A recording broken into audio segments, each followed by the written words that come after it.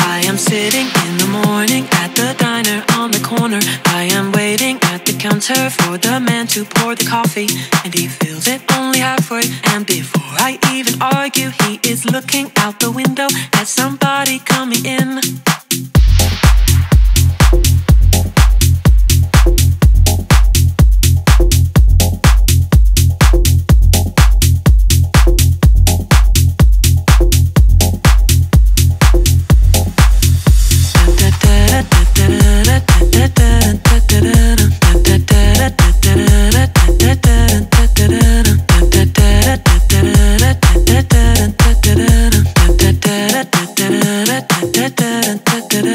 It is always nice to see you, says the man behind the counter to the woman who has come in. She is shaking her umbrella, and I look the other way as they are kissing their hellos, and I'm pretending not to see them, and instead I pour the milk.